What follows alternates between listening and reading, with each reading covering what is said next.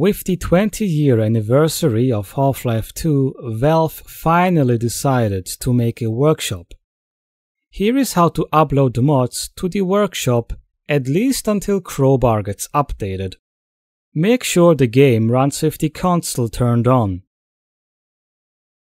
Once the game is loaded, enable the developer mode by entering Developer 1 into the console.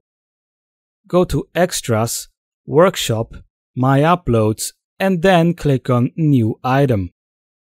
A new window opens in which you have to enter all the details you want. Make sure the image you choose is a PNG of 512 by 512 pixels.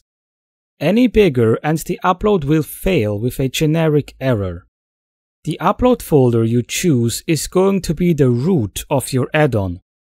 That means the folder that contains your materials, models, maps, sounds, scripts, and so on.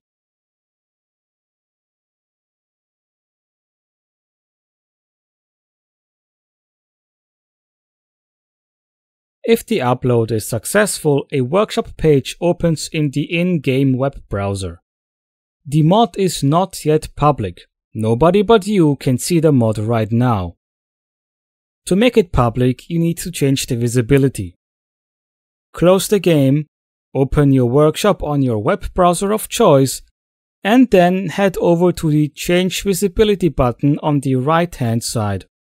Public means anyone can see and download your mod. Friends only means that only your friends can see it. Hidden means that only you and Steam admins can see it.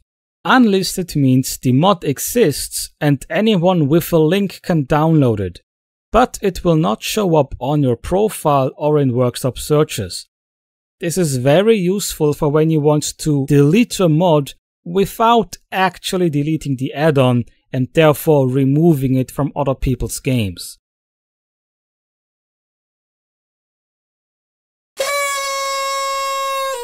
And that is pretty much it. Also, make sure that if you have a VPN, perhaps turn it off, because I had to do that too. Either way, have fun uploading your mods. See you next time.